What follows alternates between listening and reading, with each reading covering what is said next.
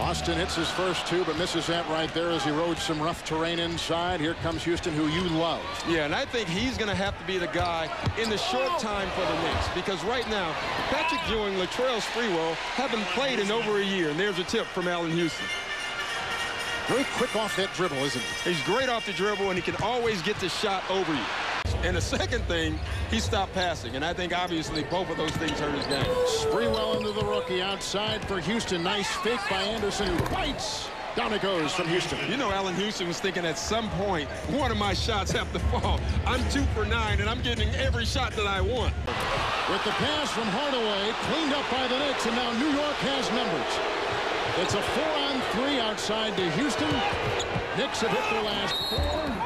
And a foul called inside. And then WCW, and then, of course, the Celtics and Miami Heat.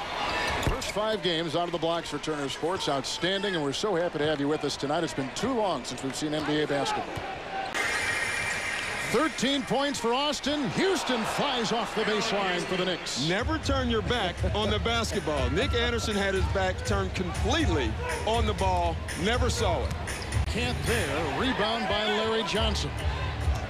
Here comes Ward. They've got numbers, and he feeds inside. Houston has Outlaw, who shoves it back in his face. Notorious slow starter, needs to get out of the blocks in a hurry. And tonight, Houston has gone 3 of 12 from the floor. Yeah, he really does. And the reason he needs to get out of the blocks early is carve himself some room inside, picked up by Ward. Here comes New York again. And once again, terrific defense. Houston for 2. That's his 4th hit, but it comes at a great time. Here comes Giants. Out to Houston.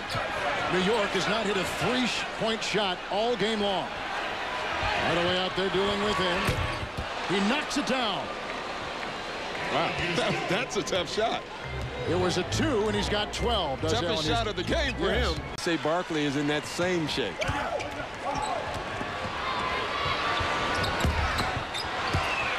And this one is over. And it goes to the Orlando Magic over the New York Knicks, 93-85.